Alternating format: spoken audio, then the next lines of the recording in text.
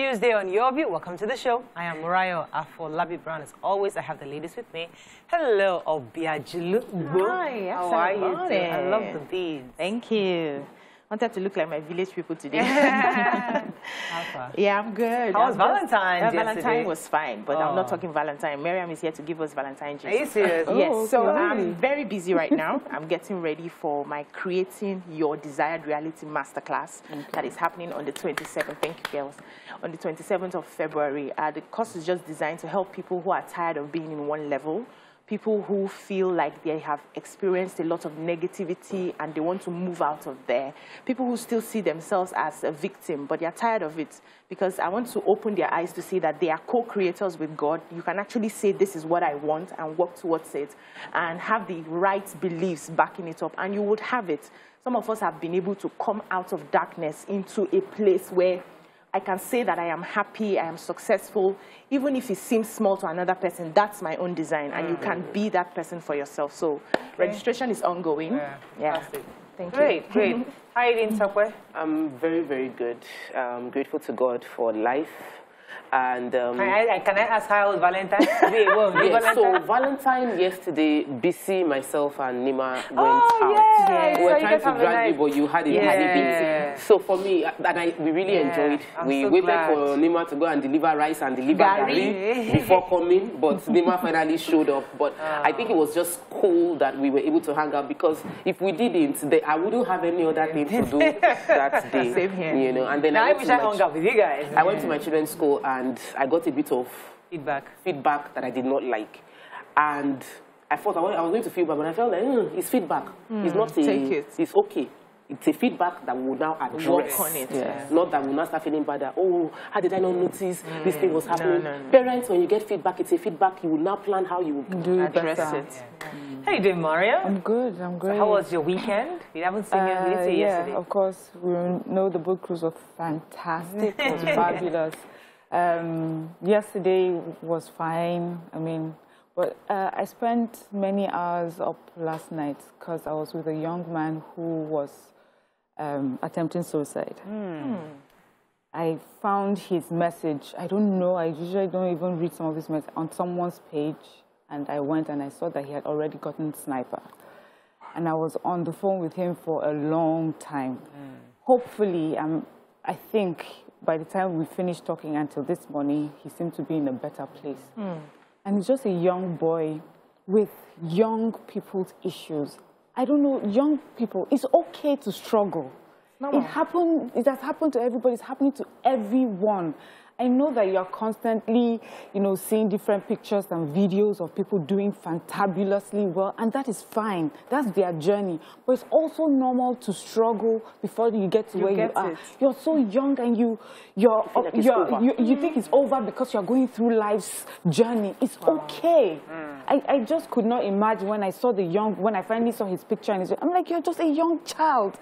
This is what you have to go through to understand life, and then when you finally get to your own place of success, you will, you would even understand how to keep it and use it and help others.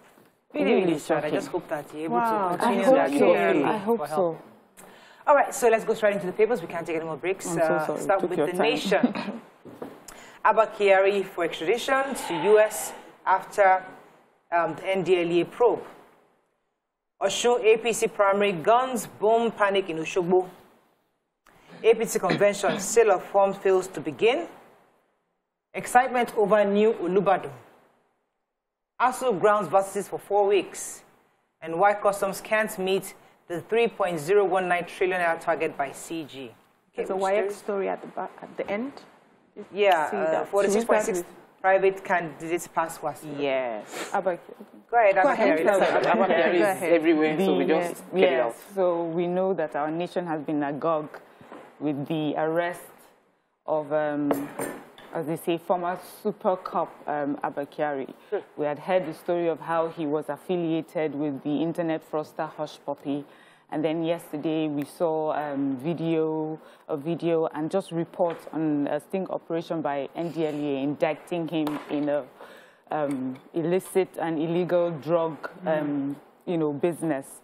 He's been arrested by NDLEA, and it's also reported that he may also be extradited to the United States of America for the other crimes that he had committed with the internet fraudster. They said that this operation had happened, and the report sent four days before to the police, and they were dragging their feet to release him to the NDLEA. That it took the chairman of NDLEA to talk with the presidency, and the presidency insisted that he be handed over to the NDLEA. We hope that this will be properly investigated and prosecutions properly done. Yeah. And Nigerians will see. All right, let's take a story. So according to the West African Senior School Certificate Examination for private candidates 2021 second series, they reported that about 48.61 candidates who sat for the examination made 5 credits and above, especially in English and mathematics. And as they mentioned the results, they said this was a better performance compared to the other performances that they've been having. They said 25,008 of them, candidates represented 48.61% out of the 48.61. Then the other people, let me quickly get the detail here. Obtain credits above, okay. So out of that, they said 12,272%, 2,000 were male candidates, and 12,736,000 were female candidates in this category. Right. So they also mentioned that, they've said that the requirements for registration, you must have your NIN, but they are saying this is not going to affect any candidate from getting into the examinations. They will take their time to get that. And also, people can go ahead and do their registrations for the upcoming examinations. There are some results that they are going to be seizing for a bit because they are investigating if there's an exam malpractice involved in it. Want to take a story? Yes, I want to take the custom. So the custom was speaking at the House of Representative Committee on Custom and Excise, and he explained why he will not be able to achieve the target of 3 trillion. You know, we're on a drive to raise funds as a government from every level to fund the huge deficit in our budget right now. So he's explaining that the reason he cannot, we can't hit that target of 3 trillion is because we have outdated laws, we have porous borders, and the government's current policy of exclusion of importers and asking them to source dollars by themselves would reduce produce coming into the country. And so these are the reasons, and many more, why he doesn't believe that they'll be able to hit the projected figure. More importantly is the porous borders, because people bring in things without having to pay custom officially. Okay, we now quickly to the punch. Drug business, police tackle NDLEA, agency detains Abba Kyari for others. UN corporate FG, as Nigeria records 3,604 cholera deaths in 425 local governments. Lagos robbers shoot businesswoman, hospital demands police report, victim dies. Wife disagrees as husband testifies how spouse killed friend, dismembered body. Femi dodges questions as 2023 presidential bid says prayer ongoing. It's historical fallacy to say Ohaneze hasn't campaigned enough to a 2023, says Obiozo. Fuel scarcity, armed policemen deployed to control queues, commuters stranded. 42-day vacancy, Makinde names Lake Kobalogos for the second Olubadan. And FG gross debt to grow by 92%. Hits 1.136 trillion in 2026, says IMF. So the UN has yabbed us. Like, this one is not, they say the United Nations carpets Nigeria because of our the level of unpreparedness towards cholera. We lost 3,604 people last year, and it is extremely avoidable. Said that when COVID happened, everybody rushed with eagerness, political eagerness to deal with COVID, but they are not seeing equal political eagerness to address the issues of cholera. That the ministry, the number of cholera reported in 2021 was 111,000 with over 3,600 deaths, and it's just really sad that we're having to be receiving this kind of backlash from the UN when it is an issue that we can, it's an hygiene issue, it's a preparation issue, it's the health sector issue, and we can do much more to prevent having these huge figures again in 2022. Let's talk about fuel scarcity for a minute. armed policemen were deployed to control queues, especially in Abuja. They were having issues. According to them, petrol that was selling for 400 naira per litre increased to 500 naira per litre yesterday especially. And they were saying that many marketers were still complaining that they have the adulterated fuel still within their tankers. So they're asking the government, what can you do to help us either get rid of these things or even stop it from coming in? So they're having an issue right now with those who have already had the contaminated fuel and how to dispose of it. And that's a major problem. Who's taking the responsibility of the disposal? So I have the human interest story. On the 30th of January, a woman, Udwak Oluyede, was shot dead by robbers. She was just closing up shop in her area in Aguda, in Surulere area, and then 3 men on a bike stopped in front of her and took her, dispossessed her of all her valuables. And when they were leaving, they shot her in her stomach. She was able to run to her neighbor, who got her in a car, and they rushed her to the nearest, like a hospital, where they were able to stop the bleeding. But they told them that they had to transfer her take her to a bigger hospital because they could not do anything more for her. So they took her to Randall Hospital. Okay. And Randall Hospital insisted that they come with a police report.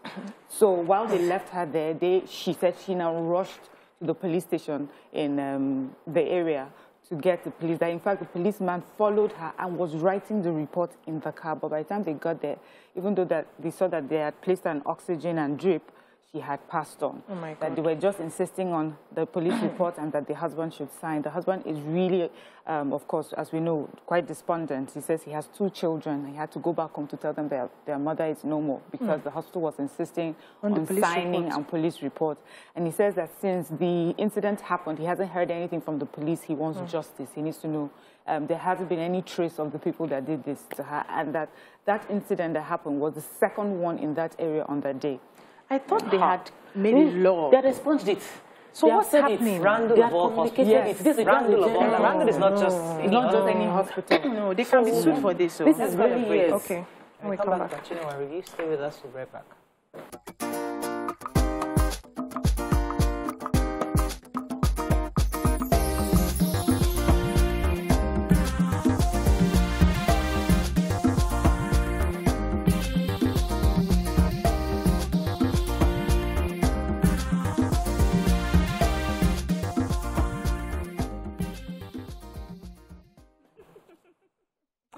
Thanks for staying with us. We're still in Punch.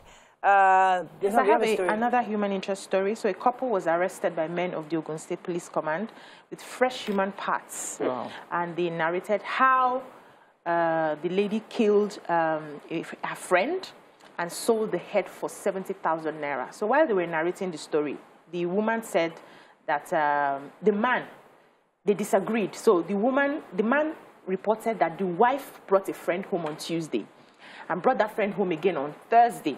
And by the time the friend came, she had made noodles and egg for her. After eating, by evening, the lady was still around. So he had to ask the wife, is she not going home? He said no, that she's a bit weak. She needed to lie down a bit before going home. And so he went to the backyard. Before he came out, the wife had killed this woman, severed her head, and put it in a bucket. And then called him in. And he was like, what happened? He said that the friend used to be a very bad person, that she has not forgiven her for what she did to her a long time ago. And so she decided to pay back. And then they started discussing how do they sell the head. The man contacted a friend, I think one Mr. Michael, to come and buy this head for 70,000 naira. So while the man was there, the woman said, no, you are lying. No, this is not what happened. I did not have any hand in this. The man said, policeman, can you see me? I'm very weak. I cannot kill a human being. So they were going back and forth. But they forgot the fact that it was him who contacted the friend to sell this human head. It's just they are still in police custody, and I think more investigations will be done. So do we not go to friends' houses again and eat noodles and egg? I don't get it. Yes. You can talk about chicken. For 70,000 naira. Every day. Now we talk about human bodies, human parts every day. It has now become business. It has become a daily conversation. And we can tie it to some of our economic challenges. Or but the federal government is wickedness. IMF is saying that federal government debt is going to rise to 92%. I'm wondering what will be left. That by 2026, our debt profile will be at 92%. That means everything will now be debt, that it's going to hit 136 trillion naira. And that is not just our borrowing. We have AMCON debts. You know, AMCON debts are local debts, the ones that our people mismanaged and that government has absorbed. That's AMCON debts. Then we also have the debts, the overdraft that the government is collecting from CBN, in addition to the foreign loans. And all of this has been progressing steadily over the years, and is estimated that by 2026, it would hit 92%. Now, I know our government will deny it. They say, no, where did they get the numbers from? What's the... What they are just projecting. You can undo it. It is projection, feedback. Take it and let us start working on a way to ensure that we reduce our debts. So, but I guess another way to look at it is that, okay, so every month you're earning 10,000 naira. So all out of the 10,000 naira, 90,000 naira is to repay. You don't have really anything else to do. It's just, and it's just we're cost of living now. You'll be broke then. And but at least the 10,000 naira is still coming. Abi? Yeah. So we hope that by then, we'll be getting more than 10,000 naira. So we have something to work Really, so in fact, I'm just tired. APC chair race narrows to Almakura, Adamu, and Musa. More trouble for Super Cup Abba Kyari. Makinde confirms Balogun as Olubadan. Again, court orders EFCC to stop further actions against Okorocha. PDP to Buhari sign electoral bill amendment into law now. 49% WASI candidates obtain 5 credits, including maths and English. Over 8,000 child soldiers recruited by armed groups in Northeast, says UNICEF. And 2023 PDP APC presidential tickets will determine Igbo destiny, says Ohaneze. Let me start with the major headlines. So, the National Convention of the APC draws near and is looking like the Governor Buni may not be the new chairman of the NWC actually. So according to them, it's narrowed down to 3 people. That's the former governor of current senator. Let me see the names here. I have the Alhaji Umaru Tanko Amakura, the former governor of Nasarawa State. Exactly, I was trying to get that. And then there's another Abdullahi Adamu, ex-governor of Nasarawa State, and Alhaji Sani Musa, who is a senator representing Niger State. Now, these are the few contenders that might become the chairman of the APC after the convention coming up in February. Now, this means a lot. I mean, we try really hard not to take all these political stories. The reason I'm taking it was because they've been back and forth. Remember last year, the governor of Buni was a temporary chairman that was appointed last year. I think it was June or July. Yeah, June 2020 actually was appointed. The Yobe State governor was the acting national chairman pending the convention which is about to happen. And now it's looking like he might not be able to, he might not get it, and whoever becomes the chairman determines critically who's going to become the ticket holder for the presidential ticket. So that's a major deal for APC, and they're working towards to see who the next chairman will be. Okay. On the other hand, it's saying that wherever Nigeria picks their presidents from in 2023 would determine the destiny of Igbo people in the country. They said the group has been lobbying all the political parties. They've been lobbying the PDP, the APC, so that at least they can field an Igbo person for the presidential ticket.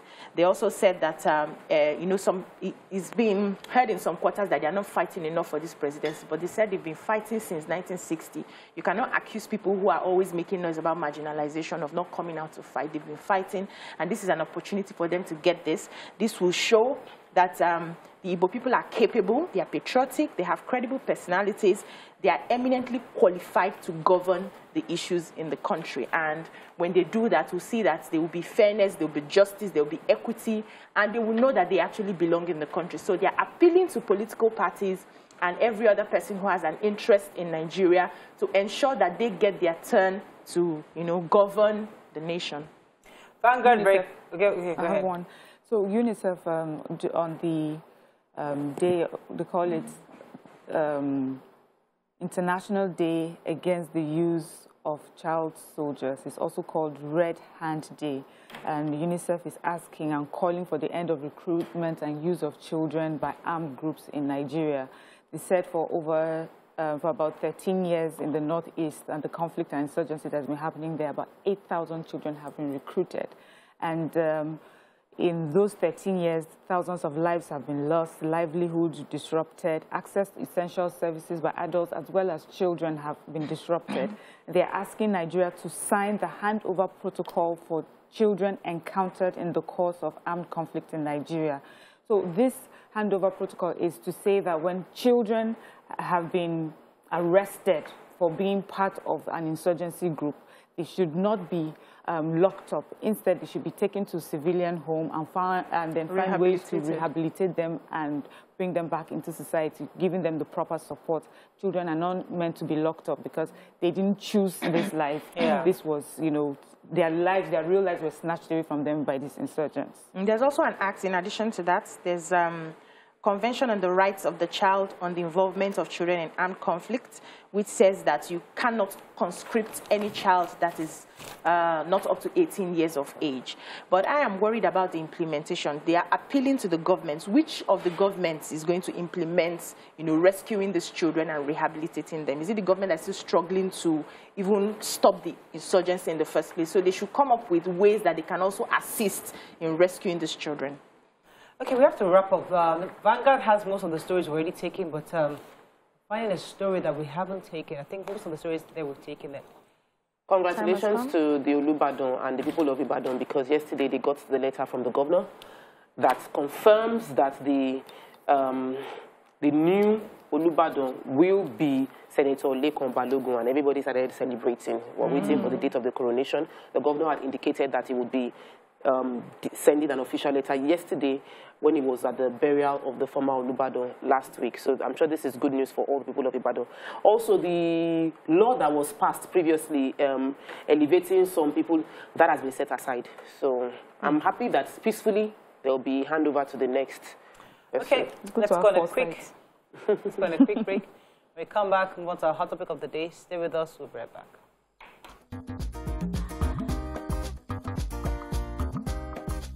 Stay tuned. Your View will be right back.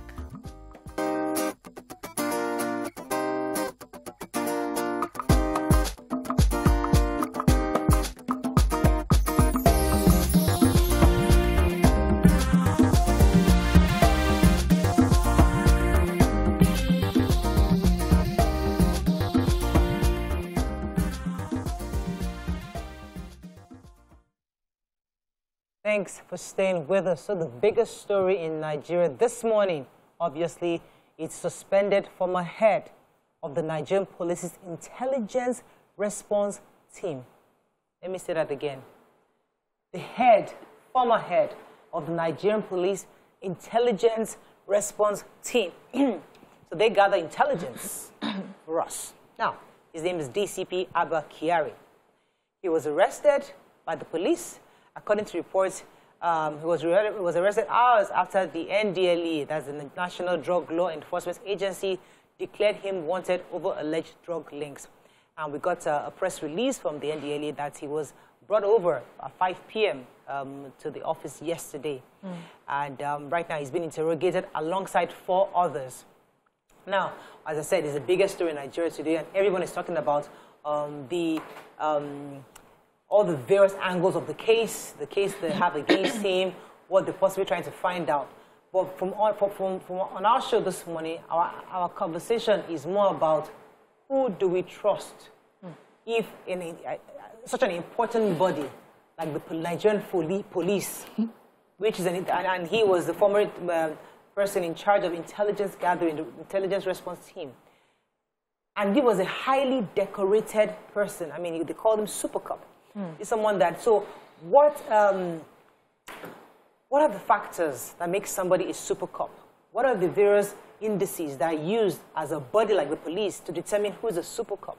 And this culture of connection, the culture of I know me, know you know, I know this person, he's my guy, I know him, my guy, and how people just use that to raise to the ranks. You know, you think about how do we therefore go ahead, move forward to trust each other if somebody is so high at this level could be engaging in drugs. I know NDLEA, we keep saying it. They've been busting and busting. We said there's a higher level. They're busting these little guys. But they know that there's a higher level. There's those international links. There's a cartel. So I'm so happy. First of all, we must applaud NDLEA for the work they're doing so far. And I'm so happy that they're doing it without fear of anyone. But at the same time, our super cop has been arrested. Now, he's still innocent until proven guilty. Yeah. Because Nigeria, again, you don't want a media trial where we see all the cases on social media, and tomorrow now he's free. So let's also get too excited. Let's be sure, hope that NDLEA has the airtight case. But in your thoughts, what came across to you when you saw this news, and how did it make you feel as a Nigerian? You asked the question, Mariah, who do we trust? My summation is trust no one. Take everything you see and hear with a pinch of salt or a bucket of water, if you like. Because it's become increasingly obvious that there is more than meets the eye. When you see people you're supposed to hold in high regard, respect, people who you see that they are, here we always talk about people showing track record, putting in the work, consistency, just keep working, keep doing it. And now you see someone who we can say has been putting in the work, who has shown consistency, who has shown excellence. You now hear this sort of thing. It just sort of confuses a whole lot of human beings. My question would be, at what point did this change happen? At what point was he bought over? At what point did he allow greed? Because everything I see is simple greed. You're working, you have a good job. I don't know how much he was earning at the level that he is in. That's enough to have a reasonable family. Take kids to a good school, reasonable. Have access to quality health care, reasonable, like a normal human being. So at what point did you decide that this is no longer enough for me and I'm going to join team with these criminals and cut some things for myself? At what point? We don't know that. So how do we now begin to trust people at the helm of affairs to say that some people are actually clean if this sort of person can be caught doing this? And one thing I noticed, when Hush Puppy fingered him, I told myself, for Hush Puppy to have the guts to finger this sort of person, there's something in it. But Nigerians now, we found a way to do this and do that. And others are also saying that this is likely like a smoke screen. They don't want him to answer to the FBI. Probably that's why they are now coming out to arrest him now. That they must have gotten this. This is a huge smoke. Yes, just to cover. This smoke is so huge. Yeah, it's so smoky. If it smells like a rat, it's shaped like a rat, and rats hang around it conveniently, then it's likely rat is in the DNA. I started getting worried about our super cop with the level of proximity he had with people that I should be suspecting, and with the level of wealth he displayed for his position. I started suspecting him from that point. You have this kind of cars, you're hanging out with people that you should be investigating, people are listing your name.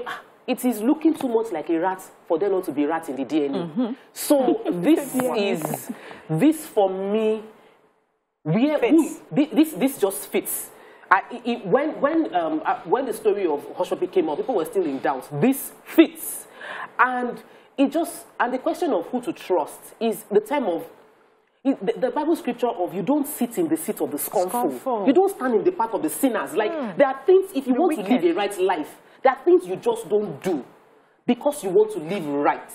So now, by all standards, I don't doubt his rise to prominence was legitimate.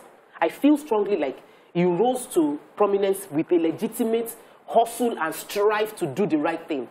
And then corruption will fight back. And you need to have the strength of character. I pray for it every day, that God give me the strength of character to say no to that very attractive thing, because nobody knows what they will do when they are faced with it. Nobody knows their price. So for me, I am grateful to the entire team of NDLEA. Because what makes a country stand out is not that everybody is perfect, is that we have one perfect person that would look anybody in the face and call out their BS, that you cannot get away with it. And I am grateful we have such person at the helms of affairs at the NDLEA who's been able to bring out this. There are many issues with the police, many. we can never forget the fact that a known kidnapping kingpin was released. So today, and we don't have justice till now. There is obviously a rot going on there. And I'm grateful that we're fishing it out one by one. Let me get your thoughts on this. Because I know you've always pushed the NDLEA to, you always talk about it almost every day. Every day. But you said, when I heard the story, you know, how did I respond? I screamed. I was like, what? I did not scream because he was arrested. I screamed because I thought, you mean the system is allowed to work in Nigeria? You mean we're allowed to print things like this and put up videos of high-level, you know, appointees in our country? And I felt so proud. I felt so proud that NDLEA did the work. I felt so proud also when I read today's paper and it said that the presidency insisted that this report must be properly investigated.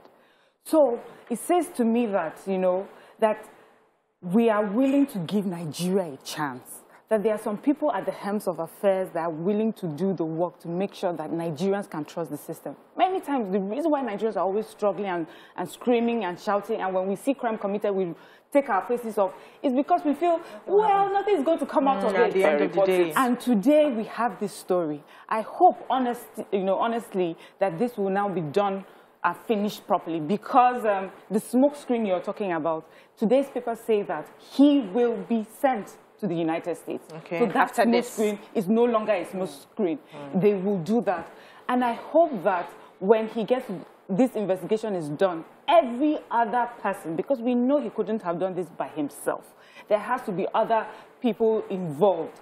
That every other person that's been named will also be brought to book. I hope that all the lawyers that will be involved in prosecuting and, you know, will do the right thing. I just don't want us to get to a point where there's no for case. a reason there's no case. Let's go on a break, because this issue of extradition, there's a law that was in Section 3, subsection 11, number 9 of the Nigerian extradition law has a certain clause that might not let him be extradited, but when we come back, we'll talk about that. Stay with us, we'll be right back.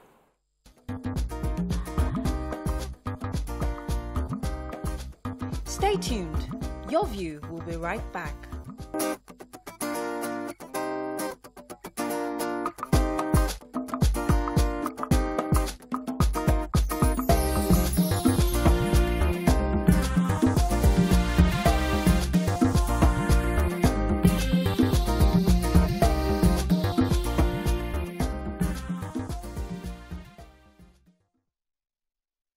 You need a private meeting. Welcome back. Yeah. So, where are we? So, NDLEA. Let's take messages. Yes, go ahead. Bashiru Shodai, they said, kudos to NDLEA under the guidance. Let me take Bernard. Sorry, he's been holding. Bernard, are you there? Hello, Bernard. Hello, Bernard, are you there? Go ahead, Topan. So, Bashiru Shodai, they said, kudos to NDLEA under the guidance of Brigadier General Buba Marwa on Abba Kyari's drug cartel. Yeah. Such corrupt law enforcement officers should be fully tried and face the full wrath of the law. Billy says it's a good ploy to stop his extradition to US. Most of us saw this movie coming all along. We are not moved. That's another smoke screen. People, we do conspiracy theory, but I know that it might seem, you know, it really look like this is true, like it's a smoke screen, but it's our lack of trust for the system that is responding to us seeing the system seemingly work for the first time in a long while. Let me read the bill, but let me take Bernard and I'll come to you the law that was quoted earlier. Okay. Good morning, are you there? Hello, Bernard? Hello, Bernard? Hello, Bernard. Thanks for calling. Wookie says you're online. Okay, so Section 3, subsection 11, number 9 of the Nigerian extradition law states, extradition application will be rejected. So the American extradition to us will be rejected. Okay. Where the fugitive criminal, that's Abba Kyari, has been charged with an offense under the Nigerian law. Okay. Other than the offense at which the surrender is sought. Okay. But has neither been discharged or acquitted. So while he's still facing this one, he can't go anywhere now. But however, based on what we said, what Mariam said earlier, that should this, instead of us getting excited over the arrest, should we be more excited that a parastatal of the Nigerian government is actually working, seems to be working? Maybe if we have just this one-man soldier, if all we can do and achieve in this country is bring down all the cartel, the drug cartels, maybe Nigeria can actually move forward. Yeah, I don't believe in being excited that people that are paid to do their job, they are doing their job. I don't believe in that. I believe in encouraging them to do what they're supposed to do because of the rots that we've had in the system. It's like me clapping for you now that you're sitting down and hosting. That's your job. You're paid for it. So we just need to encourage them more and pray that the system does not find a way to choke them again from doing the work. But I am even curious about the fact that the U.S. is calling this guy to answer. What's the role of the U.S. in this? Why is the U.S. playing this sort of police? What is their connection with not just the Hush Puppy case, but also Abba Kyari? This is a sovereign state. The crime, whatever, did not happen in the U.S. What role are they playing exactly? People are asking questions. In the US. No, that was he was arrested in, that's Hush Puppy was arrested in Dubai. Why isn't Dubai being the one to call him? The crime was in the U.S. He committed a crime. He defrauded the U.S. So the U.S. in processing their entire investigation found a link between Abba Kyari messages, and they're calling him to answer for yes, that's what happened. What he did there. Okay, let me take Hassan. Hassan, are you there? Good morning, everybody. Good morning. Good morning. Very sad moment in the annal of security network of our country, Nigeria. And please, we should ponder over three main issues here. The issue of the porous nature of our borders and the airports. Because most of these cocaine and the illicit drugs were caught right inside Nigeria. What happened to the policing of our borders? Number two, we should ponder over the issue of exhibit. You can see that people are selling dummies to us as an exhibit while they are taking cash with what recently happened. That's number two. And number three is this. We should see that corruption is really fighting back in Nigeria because this guy really started well, and we can see what he did. So my question is, you see, I really want us to go back to who else is in this cartel. Oh, people are saying this on our YouTube page. There are lots of comments.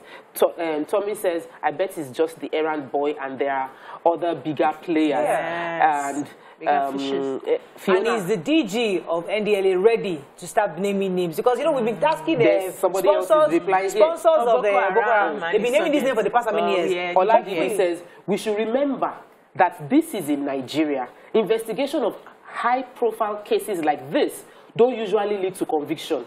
If it gets to court at all, let's just wait and see. And I'm worried because Evans hasn't been resolved. The kidnapped Wadume hasn't been resolved. We have many cases that seem to be dragging for such a long time. And the CGN has said, don't blame the justice system alone. You people don't have an airtight case. You will come today, it's 5 counts. Tomorrow, it's 15 counts. Amended to 8 counts. All of this doesn't look well. So there's a level of seriousness required on all parts. And I need to remind our president, because I remember when he was coming for this job, his number one was to fight corruption. If this is going to be what is going to be like his legacy, he has just a few more months to live, to be here. He can actually just make this an exit package for Nigeria that we will feel like, oh, forget what he has done in the past. This is what he did. Yes, so as much as I understand the cynicism and the lack of trust in our system, I want to concentrate on what has been done now and what we are talking about today. And I think that this is a victory. And we should see how this can be done so that a proper conviction is carried out at the end. I believe that this is the time to investigate the police force. Investigate colleagues and other officers. This is the time that the presidency, should do that as an emergency.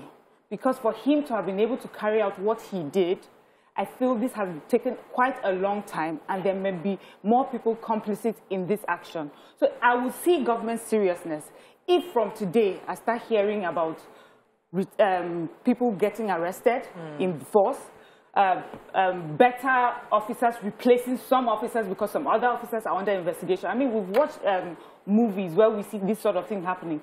Immediately, people start falling on the wayside. Yeah. People are being called to replace. Then we'll know that something is happening. If this is just a way to stop it from extradition, I don't even know how I would prefer to be labeled a drug pin instead of someone associated with someone that had, you know. So if this is it, it's just so elaborate and too much. But if it is not, if it is really serious, government should start investigating the whole police. Let me take this call, because Lucky's been holding for a while. Lucky, are you there? Hello, Lucky, are you there? Okay, we lost the call. Let me take a final comment. So we should also check our associations. You know, when speculations come out that you're hanging out with this person, you're hanging out with this person, and this person has a questionable character, you should look at yourself.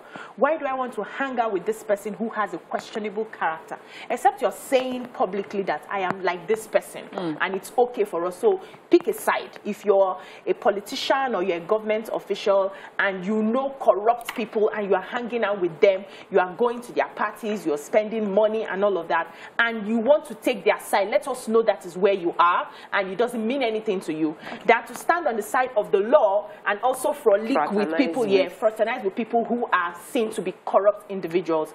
So also, I think we need to do more as a government, especially in this sort of case. We need to do more. There are conspiracy theories that even police officers exchange and give out guns to criminals. They keep collecting. We've had that over and over till today. Nobody's investigating it. So we need to do more to help us. All right, so that's what we can take on this. As I said, we don't want to talk too much on it until we see the process. That's the most important. We've done this with Wadume, we've done this with Evans and Amy and others. So we really don't want to go into this roller coaster. We're hoping that NDLEA does have an airtight case against Abba Kyari and these 4 others. And once we have a conviction, we can now have a robust conversation and celebration over this. Let's go on a break. When we come back, we have another hot topic for you. Stay with us. We'll be right back.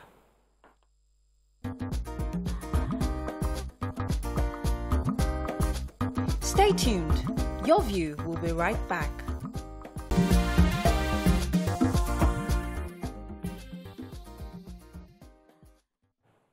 Thanks for staying with us. So one of the most horrific stories we take on this show almost every day is about either ritual killings or kidnappings. There was one that came today about a man that kidnapped a 16-year-old boy, actually. He's not yet an adult. 16-year-old boy kidnapped his niece. And let me read out what he said, his confession. He said, yes, it is true that I kidnapped Halima, my cousin. I hid her in an uncompleted building on the outskirts of town and then put a phone through to her father. I told them I demanded 70,000 naira. I threatened that if they don't pay the money, they're going to lose her. And then I terminated the call. Unfortunately, my conscience pricked me that this path I have told is dangerous and against my religion. I'm very sorry for my action. I'm asking for forgiveness. I've realized my mistakes. Hey. Now, what happened, I think, was a woman was passing by, and she saw the picture because, I mean, of course, the parents raised an alarm about this child. And the woman was just walking by an uncompleted building. She now saw, it's not the child that they're looking for. That's how she alerted the police. Now, this 16-year-old is a GSS 3 student of one of the schools in the locality. They're thinking that a teenager can kidnap a child. I mean, I can't. Who do we trust? I can't even imagine it. Who do we now leave our children with? Or a teenager is asking for 70,000 naira. God knows what he wants to use the money for. What? So, phone or do Valentine's or something like that. God. So we'll hear stories like this as long as children don't see the end result of bad behavior. You're talking of the 16-year-old. This morning, or was it late last night, my mom showed me a video of 3 or even 4-year-old. They had kidnapped one of their siblings, a much smaller baby, and had tied him in the bushes. Tiny children, as in they could barely walk, they had done that. So we're talking about this thing. We're constantly saying it in their ears. They are hearing about it, but they need to understand that there is a consequence for this behavior. And many of them don't see that. We see people kidnapping. We hear they came into a village, they ransacked everywhere, they left with things. So all of a sudden, they're looking like heroes. Because it means I can just walk in, take what I need to take, kidnap a few you make the front page. Before you know it, I've made so much money. We're hearing how much billions have been going back and forth with this kidnapping thing. So I can do it then. Absolutely. I can do it as a business and I can get away with it. But once they find out that you don't get away with it, they catch you, they lock you up, then you will not do it. Mariah, this is becoming an epidemic. Like, this is becoming something that we need to start screaming about. It's not, there's something they say, if dance pass hand, enter elbow, you know, let's take this serious. Yeah. This has gone beyond what we are just saying and what we're just talking about and what we feel is not around us, is not near our dwelling. The other day I was having a conversation with my children and I said, I'm going to take you people to Yaba Left. I want you to see what happens to people who end up taking drugs, how they live out their lives, they are hospitalized, they are not able to think properly. Some of them go crazy. And my son was so scared. He said, no, I don't want to see. I said, no, you need to see. Because it's time we start paying attention. You people are, you claim you're doing class, right? But I know that you people go on social media. I know that. So I'm not going to tell you not to. I have a teenager already in the house, so I'm not going to stay off this, stay off that, stay off that. But I want you to understand. Take responsibility for your actions. I will teach you to the best of my ability. This is right and this is wrong. It's still your choice at the end of the day. But I will show you the end of that choice. Yeah. So that if you know that you want to go crazy in this regard, you may likely end up that way. So I think, like Miriam just said, children need to start seeing the consequences. And how do we start? This is a case example. Abba Kyari. If he goes away scot-free, without being punished, without people seeing the enormity of the punishment he's going to receive, that is it for us. So this case will be worse. A woman will now carry a friend home and kill the friend. And just move on and feel, is it not 70,000 naira? What do you need the 70,000 naira for? It may just be to buy clothes. So just like the story you took earlier, a friend was invited over and they cut off her head and she was about that. We become savages. Yes. So we become animals. So like you have both rightly said, justice is what prevents us from becoming savages. It is when justice is served that we retain sanity as a society. However, for me, it's a case of, it's not a parent's job alone. And yes, the parents have a huge responsibility. As a society, we must all be looking out for one another. And that's what even rescued this situation, because somebody saw and said, you know, that's, if you see something, say something. Must become our culture, because if we don't take responsibility for everybody around us, then it might just be us that somebody else will have to be reporting, this is what happened to the person. And at this point, young and old, let's talk. Let's engage people. This little boy, whatever the reason he wanted to spend the 70K on, he must have thought about it. He would have stewed on it, planned it in his head. And there was no interaction with anybody to sow the right ideas into his mind. The social media space is sowing. There's a lot of seeds being sown on social media of how to make money, how you can cut soap, how you can wash yourself, how you can join a group, how you can become part of a team, a clique. But when we talk about this, but nothing is being done about it. We just talk about it like casually. You cut soap, you know, you go on social media and say, okay, how do I make money? So my pastor said something years back. Advice is not a take it or leave it. Every advice is a seed. It's been sown. It's been sown into your spirit. It's there. So even if you choose not to use it now, the day you are desperate, you just remember, they can cut soap somewhere. This little girl that I'm seeing just running around like this, if I just put her inside the boys' quarter and make phone call, it's a seed. So what I'm saying is, as a society, we must now begin to sow the right seeds. And then people know that this kidnapping is anywhere. It's not good. The other day, that conversation must be happening everywhere. So now, let me bring it to this angle. We know several countries have tried to regulate social media. Yes. Because of these kinds of things. You know, countries where, I don't know about Saudi Arabia, but I know there's a country in the Middle East that was trying to control what their people consume. What you can if we try that here, Alhaji Lai Mohammed will try to do that and we'll shut him down. And we're the same Nigerians who say, leave them alone, no, leave Twitter alone, the American company, leave them alone. But you see, we are not ripe. Let me finish. the people that we have, the Nigerians that we are, we don't seem to be completely ripe for that kind of freedom. Yes. We need some kind of regulation to ensure, to reduce. So freedom of speech is free, but it's not absolute. So there has to be some kind of curtailing of this freedom that we have to social media, because people, babalawos, everybody's on social media saying, come and take. Morayo, that's why I agree with the scriptures, because even the scriptures had commandments. You have to obey. Salvation is free, they say, but you have to work out your salvation with fear and trembling. So there must be a form of regulation. Me, I agree with what I'm seeing right now. For the sanity of our children, I agree with this social media regulation. We are not ripe, like you say. We're not in that space where we can wholly take responsibility, because our systems are not working. So if we sort out our systems, they are working. You know that when you commit a crime, you are going to be punished severely for it, to deter a lot of people. Then you can now give freedom for people who are responsible enough. Freedom comes with responsibility, but a lot of freedom comes with responsibility. But to not to put it only on social media, because these things are real life events that are happening with real life people in real life before it comes to social media. We have to, even when it comes on social media, we have to see on social media the end of things like that. We have to see those group of boys who were making the videos and telling you what to do, how to cut soap, how to kill someone, how to cut a head, how they were arrested on social media, and how they had to serve the punishment for their bad behavior.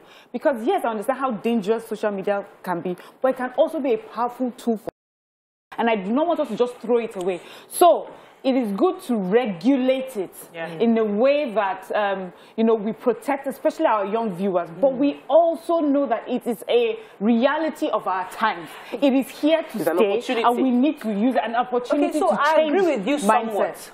Because I agree with you somewhat, because I think social media has amplified what was before. So we agree. But there was ritual killing back in the day. We know all this bad vice happened back in the day. But because there was no social media, so we're saying that this amplification has gotten to the point where it's now damaging to even the most vulnerable of the society. So I feel that, I think Mariam and I were discussing the makeup room this morning about, or maybe it was on the show, the fact that statistically research has been done on the psychological impact of social media, early exposure to social media on the minds of teenagers. I feel that we had the innocence of being sheltered. Like, our only influence was maybe a bit of TV and our environment. So our parents could curtail our exposure, the knowledge we are getting, because like I said, everything consumed is a seed and it will germinate. And when you are online, everything can come your way until you start pruning it down. So for children that don't even have the emotional intelligence or that ability to self-regulate, to trim it down, they are unable to do so. So we need to go back and ask ourselves, should we expose teenagers to social media so fast? Maybe they should become full adults when they go online. Teenagers are never allowed on social media. The thing shows the age that we're allowing our children on social media, even though it shows that they are not old enough to be using it. Are you there? Thanks for calling. Yeah, good morning, ladies. One, you're live. Go ahead, please. My comment, this is a serious issue. I hope you can hear me. Very clearly. Go ahead, please. Okay. This is the issue. This Abba Kyari issue is a serious case. You can, tomorrow, if they catch an army officer, maybe a major, that is in charge of Boko Haram, sponsoring Boko Haram, how will Nigeria feel? This is more deeper. This case. When Abba Kyari wanted Abba Kyari, lawyers in the north, about 19, those of the state no, it's our man. Now, this is Bubama Rua should be given highest honor in Nigeria. That man deserves it. When he was a governor in Lagos, that is the only time I slept in the house when I come to Nigeria. Otherwise, I go to hotel because the security was so tight. No armed robber in Lagos there. Bubama Rua is a class, a general. He reports directly to the president. That's why he was able to succeed. If he has been under Attorney General, there is no way we will know about this. They will kill the thing. They will kill everything like that. It's a serious issue. The whole world is watching Nigeria. It's a serious issue. Thank you very much, Ade. Of those supporting terrorists in our country, you will see it. Thank you very much, Ade. You know, interesting thing about Buba Mario is that he's not going around media. You don't even hardly see him. We had to force him. We had to force him. Was like, right, I said, look, I'm just focused on my work. I'm not ready for. Let Baba Femi be talking. Me, I'm just doing my work. But let's go back to this matter. Yes, let me quickly just conclude on what I was making earlier. Of course, like Mariam pointed out, teenagers shouldn't be allowed on social media. Most of it is 16 and 18 and above that should be there, but we're having teenagers there and we're allowing them. So we as parents take responsibility for that. Number two is the fact that as a society, I've always said it, we need to have a goal for our country. Yes. What is our core goal as a country? So anything that would run contrary to that, we shut it down everywhere. Quickly. You see, it is the reactionary move, seeming reactionary move of the minister that made it look like if there was a plan. The goal for this country is that we want all children to be engineers. Anything that will be contrary to it, we are not going to allow it in social media or anywhere else. When China made a move that nobody will have children, it was a bit draconic, but they knew that if they didn't control their population, they will have major crime on their hands. And so everybody born one. If you born more than one, you are in trouble. So the country needs to set goals, because a society that is not regulated is a society in chaos. Yes. And we are seeing that chaos everywhere right now. Okay, let me take Michael. Michael, are you there? Michael, listen to me, not the TV. Are you there? He's still watching TV. He's watching the TV. TV is delayed. Okay, we have to go ahead. The eye is the window to the soul. Whatever you see, as often as you see it, becomes you at the end of the day. You think you can see it and decipher. It's sowing a seed, and it goes to a place of your subconscious, which will come up tomorrow. Now, I think we all need to work together if we really want this to work. One of the problems I see is that there's a lot of illiteracy. The people that are really illiterate are the ones who go ahead, hook, line, and sinker without asking questions. So they see on TV, the people like us are able to decipher that this is entertainment, this is just a movie, this is fiction, this is not real. But they see it and, whoa, it worked this way, let me try it and it will work. And that's what a lot of these young people are picking up in killing people and kidnapping their siblings and all that, because they feel, okay, it worked in the movie, we didn't see any consequences, I can do it and go away with it. But we know better. The people that know better are few. And so the responsibility is on us that know better to start talking to ourselves. I went to a party recently and I was not really happy with the way money was sprayed. I just started thinking to myself, what are we projecting as a society? Can we put money in envelopes and just pass it? I think we need to go back. No, hold on. You are fed up. Yes, I'm rethinking, because we keep doing the... See, if you do something over and over and it's not giving you the results you want, why don't you change it? It's not working for us. Please, wait, I saw another video. Let me finish, Mariah. I saw another video in church. I want to go back to the and they were spraying money on the altar. Yes. And the man was kabashing and jumping up and down. Like, what have we turned into? Anyhow, go and make the money. No! See, Auntie, yes, that's what if we as a society need to go back to the values that we had, some things will have to change.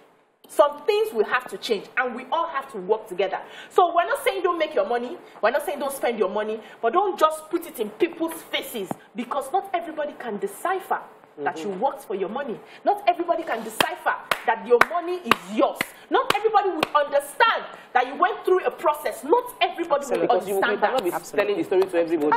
Let me take this call from Adi. Adi, are you there? I have a convert. Thank you. You're live. Go ahead, please. I'm a first-time caller. Welcome to the show. Yeah. I want to contribute my own view. And the thing is that, hello? We can hear you. Go ahead, please. Yeah. The thing is that the people, I mean Nigerians, are right for social media. But our problem is that our government, those ruling us are not right for it.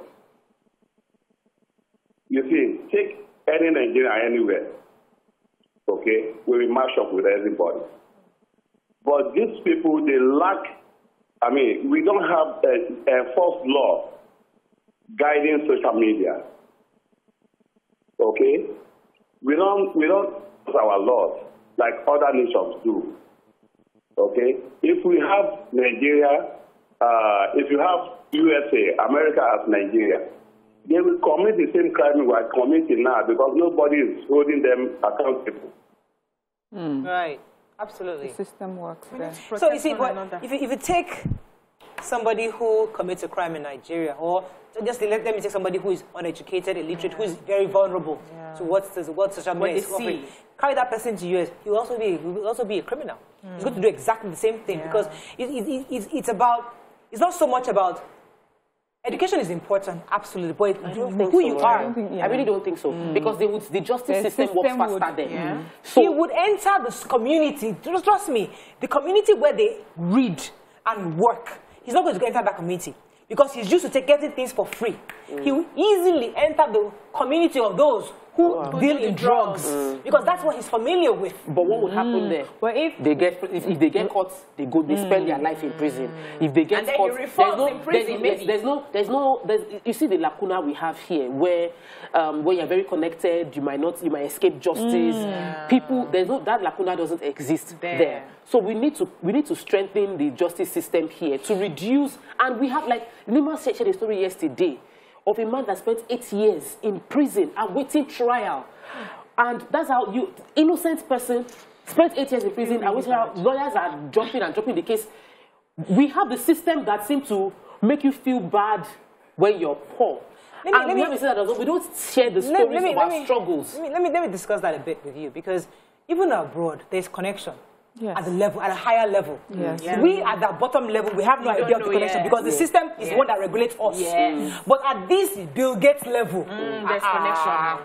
But yes, the same way here. Celebrities that affect results for the child. There are some celebrities too that don't have, those celebrities don't have that connection. Okay, let me say this. Yes. How I see it is that there's a system that works, and if that system catches you, the system is allowed to catch you. Maybe for those who are not high level, a little they'll catch you, but the system is allowed to catch you. If it catches you, a celebrity, top person, red-handed, you cannot leave. But here, the system can catch you red-handed, fully covered in palm oil, and you can still go away scot-free. So that's the difference. And I agree with you, that when you take someone from our society and put them there, they walk through the systems. We hear a lot of people complain, oh, I have no place to stay. They have shelters. Or I have no job. They can go into an office to write down their names to say that they want jobs. There's a system that's sort of trying to encourage you. Most of their people who follow the way, either they are very lazy, they are on drugs, But people who are pushed, you know what makes it sad for our own in Nigeria is that you find people who are intelligent, who are willing to work, falling into crime because there's no option. There's that group of people. But of course, there's also the group of people that are just greedy and materialistic. But there's a group of people that I just wanted to do better. I just wanted to earn something. I just wanted to, and this was the option available for me. Unfortunately, that's all we can take on this segment. I mean, as I said, it's sad that we are constantly discussing ritualism, kidnapping. It's really, really pathetic. I just hope there'll be a time we come on this same show and these things would have been something of the past. I really hope so. Let's go on a break. When we come back, we have a bring in our guest. Stay with us. We'll be right back.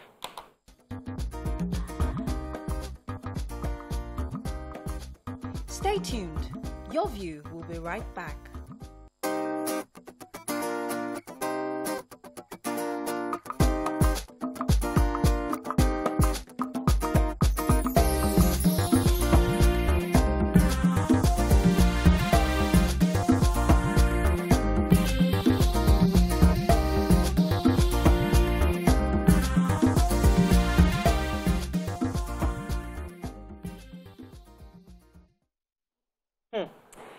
Thanks for staying with us. So there's a bill to amend the National Health Act of 2014.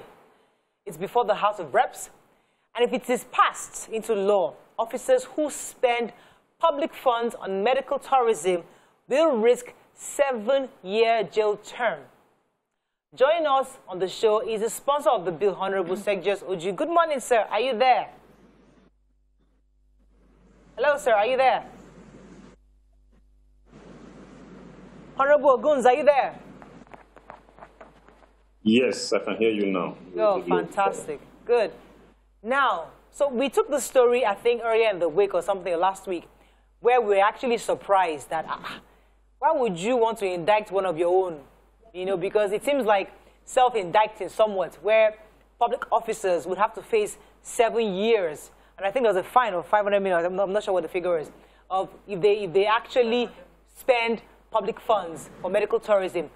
Why did you see the need to sponsor this bill? Okay, well, we have to get it right someday in this country. I heard part of what you were discussing this morning in the studio there about banditry and all that. So like I keep saying, in lawmaking, we should look beyond our zest. We should look at 200 years from here, if Jesus tarries. Which kind of law, what kind of country are we bequeathing to our children? So that you're in public office today does not mean tomorrow you will not be out there. So like one of the guys I called in talking about a crime committed here, if there are no laws in the US, people will commit the same crime. So it's just to have a society we can all live in, we can sleep with both eyes closed. Some of the decisions we have made in this country are responsible for why we are where we are today. People are talking about Boko Haram now, we have banditry, we're talking about ritualists everywhere. It didn't just start yesterday. As much as I would have loved to criticize the present government, but it didn't start today. It's been on for a while. So a situation where you have public servants go treat themselves overseas. Meanwhile, you are the ones that write the budget, you are the ones that pass the budget, you are the ones that are sent to it, you are the ones that execute it. Then when you have a headache, when you have ear infection, you travel overseas to go treat yourself. If you're an executive, when you come back, everybody will come out to thank God for you. You do Thanksgiving. Come on, if you use that money, if you put that money in here, we'll have proper healthcare service. Yeah. So what I'm just saying with this law is an existing law, but there are no sanctions. So what we are basically saying is, if you flout it, you should be punished. I know people have complained about maybe the penalty is too high, but it has to be like that. The former EFCC chairman, Nuhu Ribadu, gave an example of somebody that moved out, a government that moved out close to $15 million under the guise of medical treatment abroad. So the penalty we're even talking about is less than $1 million. Less than $1 million. So I don't think it's too high, like most people have said it's too high, but I don't think so. All right. So I'm so happy for this sort of bill, because we talk about this every day, and we have always said that if you can hold people responsible in such a way... Can you speak up, please? I can't hear you.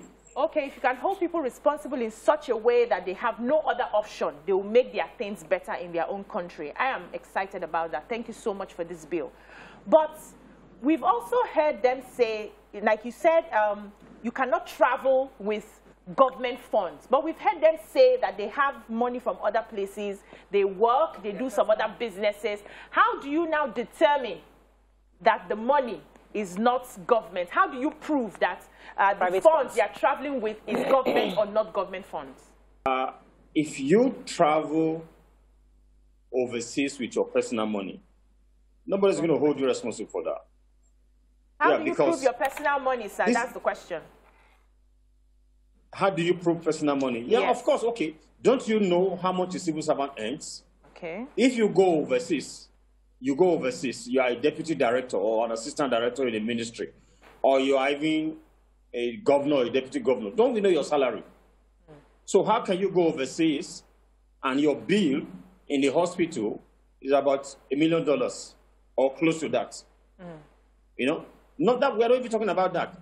What obtains today is that they actually write it. They write and approve money from vouchers. Okay. To say this person is going for medical treatment, like the one the former EFCC chairman was referring to.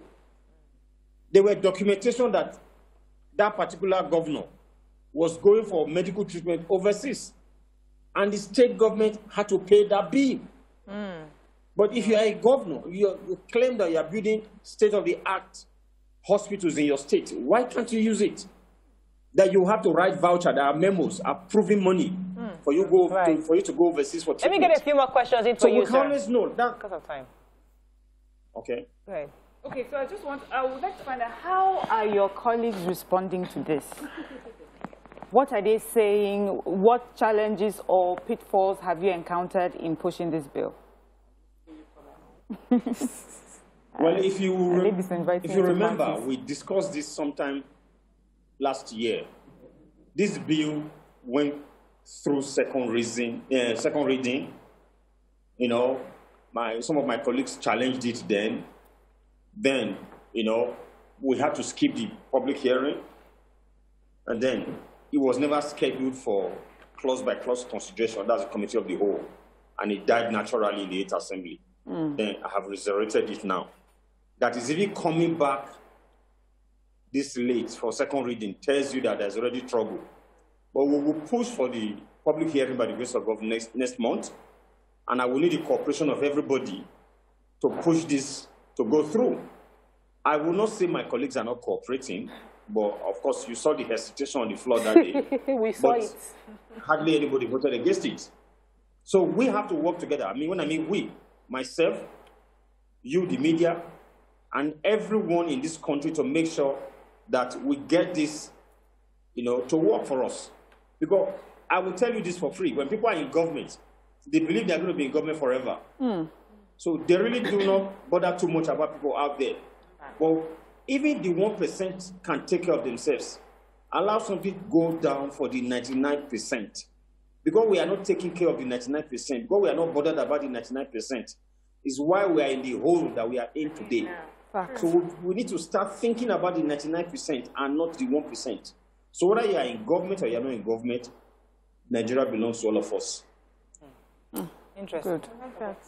So I'm happy with the clarification, because this means that a governor can travel abroad on a medical trip as long as he's not raising the funds from the state coffers. He's free to go.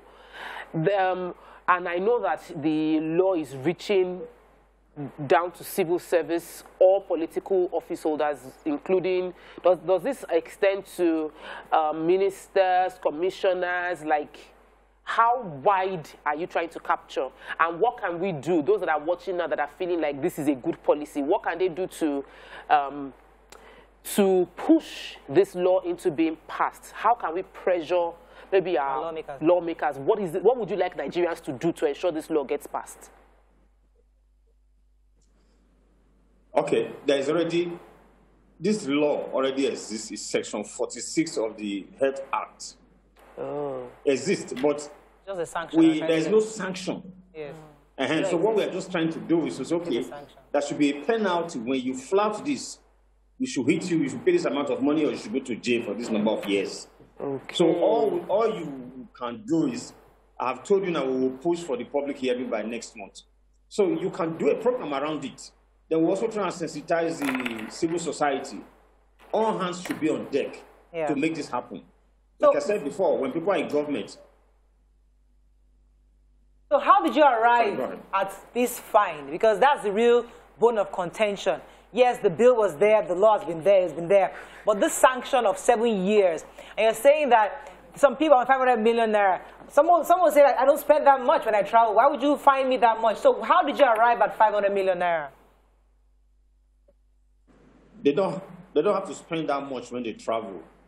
If you take a toy gun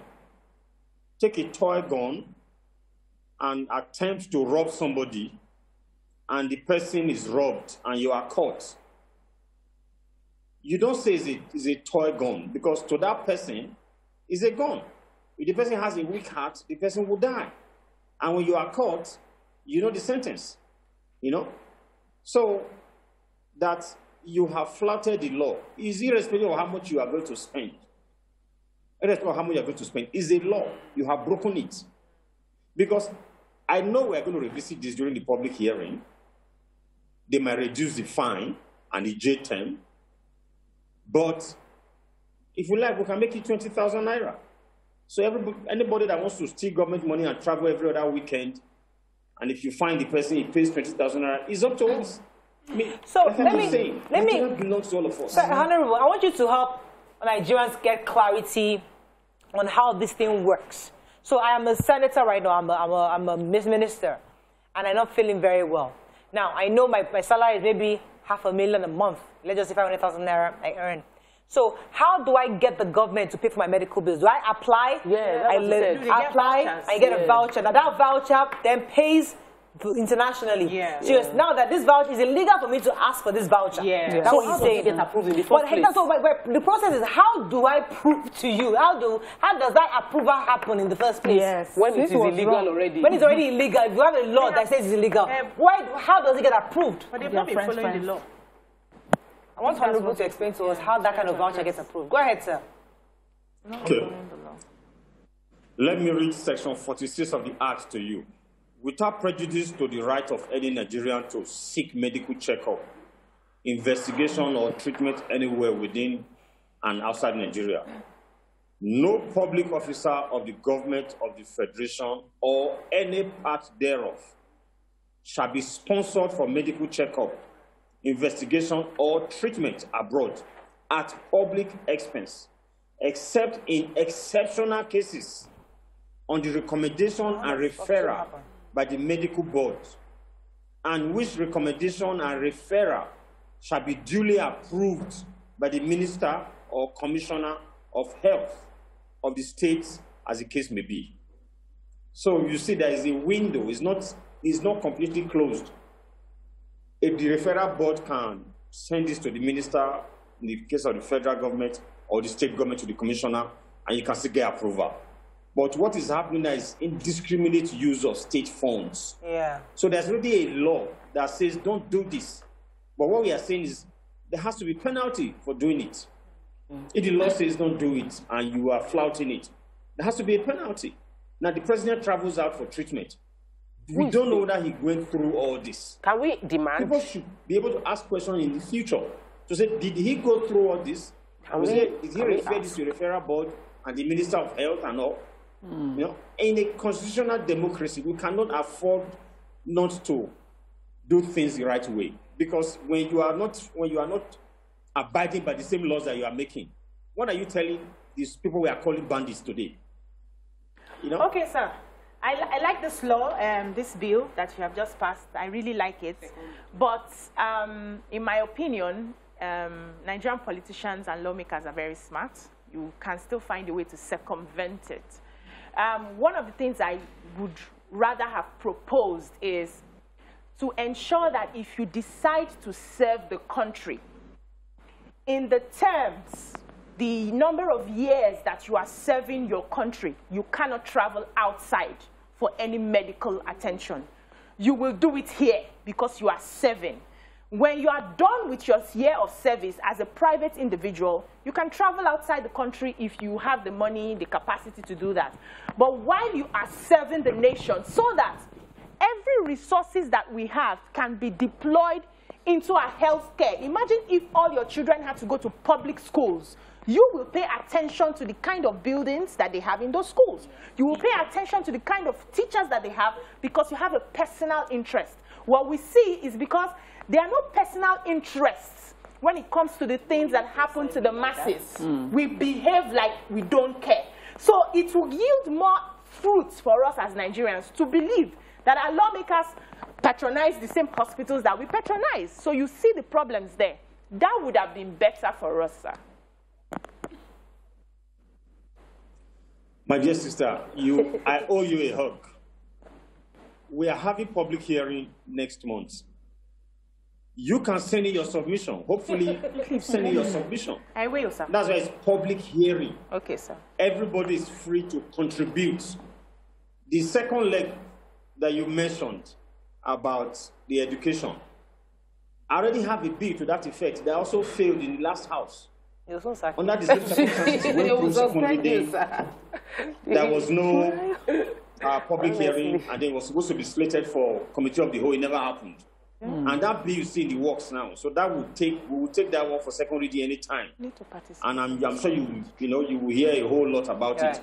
What I'm saying with regards to even this is when the point I have made to my colleagues, this bill gives you, I mean, the window is there for you to travel. If it's an extreme, it's a case that we cannot handle here. And this bill even allows you to travel with your own personal money. Because there are so many of us that were doing our own stuff before we came into government. But if you do not accept this, a government will come someday, a National Assembly will come someday, that will say the minute you are serving in public office, you cannot travel out at all. That's part of what you are saying. Yes, and your kids must go to public school. Yes, sir. As it is today, you can use private hospitals in Nigeria. Yes, sir. Your kids can go to private schools. Yes. But if you do not accept this, if you do not hold this, if you do not accept this holistically, so a government will come, it might even be in 2023, that will say the minute you are serving in government, your children will go to public schools. And you and your children will go to public hospitals. general hospitals. I am in 100% support of that. So what we are saying today, accept this. You have the window to accept this now. If you throw it away, what is coming might not be palatable. But the way we are going in this country, I see that happening any day. All right, sir. Honorable Oguns, there's a point I would like you to help me address concerning these sanctions. Because there are always, it usually takes two to tango, or even more than two sometimes. And in this kind of situation, it's just not the person who wants to go abroad, I think, should be sanctioned. The process, somebody approved it, even though they provided different evidences. Shouldn't there be some way of scrutiny of how and when or why this person needs this support, for financial support for medical tourism? So there's all the goes. But let me borrow a word from Tokwe, the lacuna in the system that somebody can actually request, and a proper investigation is done to ensure to even verify if indeed what he's asking for is something that is totally terminal, and then the government can support. But there's somewhere something happened that's causing this indiscriminate request where we are constantly paying officers to travel abroad for medical tourism. So should that sanction also cover that chain? Yes. Do you think? The Accountant General's offices. Well, you know, as a nation, we can only take this things one step at a time. I give you an example. Some years ago, where there was an audit in the company I used to work for, and they told me we used to get the drivers to write the fuel they take from the station, write the number of the vehicle, the amount spent, and the station itself. The auditor told me, no, get them to take receipts. I said, well, it doesn't matter. When they collect receipts, they can always manipulate it, you know, between them and the people issuing it. And the auditor said to me, it doesn't matter. Just tell them to bring the receipt. We can use the receipt someday to verify, one. Or secondly, if they give them a plain receipt and they write it, a day might come they will not be willing to bribe, and that person will not be willing to give them the receipt. So this is the point I'm making. There's a referral board, and then there's a minister or a commissioner in the case of a state. If all these people can connive and indiscriminately begin to approve these things, a day will come that will be an audit. And there are already civil service laws to jail those people. You know, so we are a nation and we are evolving. So let's take it one step at a time. Let's stop these people. Let's punish those that will go and spend government money without approval. And like I said, my sister mentioned there, we might even have to amend this going forward to say if you serve the government, you must use government facilities. You and your kids, be it school, be it hospital. All right. Thank you so much, Honorable. It was a pleasure having you on the show to clarify the sanctions that have been attached to this law. Thank you so much for joining us on the show. So, ladies. Thank you for having me. Yeah.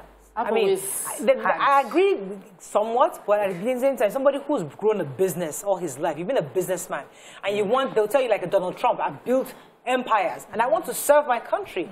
So I'll now say, because I want to now serve as you're a real estate mogul, and you've made all this money, and I say, I want to become the governor of your state, and now the last say you shouldn't travel abroad for your children. No. So the question, you see, what's Honorable said just his proposal. You know, when you want somebody to cut I want you to cut your hand, I will not tell you to cut the two hands, so that because you need one hand to cut the second hand. So now what he's trying to do is, let's make a law that is passable. Because if we do that kind of one, nobody would even assent to it on the floor. No, I agree. I'm talking about BC's proposal. BC's proposal will not even, they will not even, it sounds good. All of us can vouch for what BC just said. We've said it over and over again. It will be ideal, but it won't get anywhere. Why? What he's proposing now is we might be able to push for it to get somewhere. I'm not disputing that. There's a question I've always had that I feel that he hinted at it, but I've asked this question several times, right from the moment the president went on that first medical trip. Who is funding President Muhammadu Buhari's medical trip? Is it Nigeria's funds that is funding the trip? How much is the cost of the trip? I don't think it is too much for Nigerians to know how much the president has spent so far on medical trips abroad. I don't think it is too much. I think Sarah has that information. There was some investigation on this. So that's on one hand. On the other hand is, like you said, There is a law already on ground, but the law needs to be, there might not be penalty, but you don't have a right to sign something that is already illegal. So the people that approved the funds for a governor, for a minister, for a commissioner to travel on the bill of the states can be penalized for it if they are taken to court by civil society. So I also completely agree with Obiajulu, because every day here we talk about localizing our democracy, localizing our solutions. We have a problem at hand right now. It may seem unfair, and I think it can be unfair that someone who has worked so hard for their money, because they want to serve their country, we stop them from traveling abroad or, you know, accessing whatever it is that their money can afford them to access. But we have a problem, a peculiar problem, where funds that could have otherwise gone into the establishment of infrastructure, training of personnel, is being used to fund trips abroad. It does not make sense. And because we have found ourselves in this very unique, peculiar situation, we need to look for the local solution for it. And it has to be that those who can afford to get access to our funds to travel are not given that access anymore. And if they understand how serious Nigeria is, they will reconsider. So for me, it will even make the caliber of people who want to run for office to be those who truly want to serve Nigeria, and not those who want to just get access for their own personal interest. Thank you so much, Miriam. What is the meaning of service? We are thinking of getting leaders who understand the problems we have. We are thinking of getting leaders who are ready to lay down their lives. A leader is a servant. We don't just want to call it a servant leader, but a leader is a servant. And that means that you put the interests of others before your own. So we're not saying you should not have access to all the money you have made. You are serving for 8 years. Only that 8 years, use public facilities. You are serving for 4 years, use public facilities. When you are done with your service, we tell you, thank you so much, God bless you, goodbye. You can now go back to the wealth that you have made for yourself. I can afford to go abroad for medical treatment right now. But if I want to go into service, I will use Nigerian facilities. Do you know why? So that I can understand when they say there is no paracetamol in that hospital, so that I can get it. So we want people who are ready to serve, not people who are going to put their interests first and think of how they can make money out of the system. And this is one way that we can scrutinize them. Listen, what you're saying on face value makes sense, but the truth is, reality sets in. You have a 5-year-old that needs a medical emergency. Your child has a medical emergency. And oh, because I'm a public servant. Oh, Barry, they don't serve now. No. I didn't know my child gets sick. Wait. Of course, you can resign. We must resign. We must make those sacrifices. You must make sacrifices. They have to must make it, Jerry. The reason why I try to argue that is because I know that the way we see things outside from the private is totally different. Once you enter the system, you're totally different. That is what I totally different. If I want to serve, I will enter there and I will suspend traveling abroad till I finish. Okay. Or else I will not go. Okay, let me see. I have 2 more minutes. Let me paint another scenario. Okay. So you're trying really hard to change the system because there's a problem in the system. There's a problem. That only you have them. You're like a Bubba Maro now. Okay. You want to fix the problem. You are the only man that can fix this problem, and you're working hard. Suddenly, your child falls extremely sick, and they said the only surgery that you can do is abroad. And the person, you know, that as a Bumamara, I'm the one that's pulling down the biggest cartels in this country. If I leave this job, these guys are going to now go. They're all going to take over the Nigerian drug market. And if I resign. That's the reality of the That is the reality of the shop. As a country, I agree with them. So we are right. But I'm saying that it's not easy as you're saying. Yes, I agree with them. Like I really agree what they're saying. I'm just of the opinion that your scenario I just painted, a country will not grow without sacrifice. There's sacrifice. They say sacrifice. Democracy is fought on the blood. It's blood, though. People actually spilled blood for the freedom that they have in many countries. The black people have freedom in America simply because they spilled. People were willing to spill their blood. We have to run. The refusal, the stoppage of traveling abroad is so that you can put the money facilities here. So Ebuba Mara, by the time everybody has made that sacrifice, will have good facilities to treat his child here in Nigeria. That's futuristic. It's immediate. It's immediate. When there's money available, facilities have a great day. We'll see you tomorrow. Please. See you tomorrow. Bye for now.